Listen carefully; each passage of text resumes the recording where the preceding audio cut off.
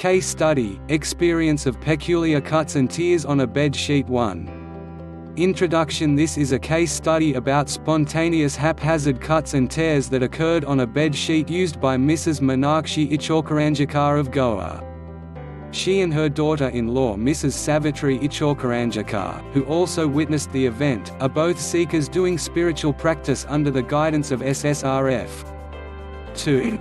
Experience of the attack. The following is the description of the event, in the words of Mrs. Meenakshi Ichokaranjikar. On 16 December 2008 at about 9:25 p.m., when making the bed, my daughter-in-law, Mrs. Savitri, found that the bed sheet was cut haphazardly, as if with a pair of scissors. There was absolutely no rational explanation for the cuts and tears, and we were both baffled by it. After being surprised and puzzled by finding cuts and tears on the bed sheet, Mrs. Ichokaranjikar recollected how her overall physical and mental state had been earlier that day. I suffer from piles. On that day I had proper bowel motions. Yet suddenly, I started experiencing a lot of heat in my anus and the whole surrounding area. Whenever I placed a piece of wet cotton or cloth on that area, it would dry up immediately. I started experiencing a strong burning sensation. I started the spiritual healing remedy of lighting an SSRF incense stick, Udabati.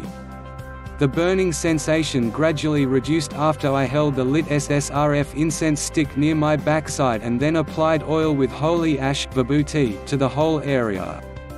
I experienced discomfort for about an hour and a half to 2 hours.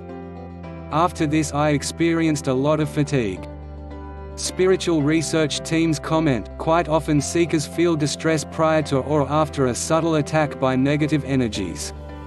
At a physical level, one may experience unusual tiredness, body ache, a reduction in one's energy level, etc. At a mental level, one may experience an unexplainable increase in irritation, lack of clarity of thoughts, negative thoughts, depression, etc. 3.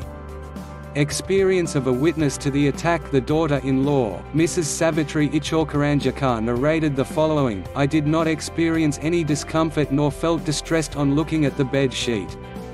However, later I did not have any clarity of thoughts and I felt lost. This state lasted throughout the night. By the time it was morning, my vital energy had reduced considerably. I felt as if my entire energy had been sucked out by someone. 4. Subtle analysis. When Miss Kavita Rathivedekar, a seeker from the subtle department of SSRF who has an advanced sixth sense, took a subtle reading of the bed sheet, she perceived that it was an attack by a subtle sorcerer, mantric. Sometimes negative energies use our weaknesses to easily attack us, so we wondered if this was the reason why Mrs. Ichokaranjikar had experienced physical distress whereas her daughter-in-law Mrs. Savitri had experienced mental distress. However, here this was not the case.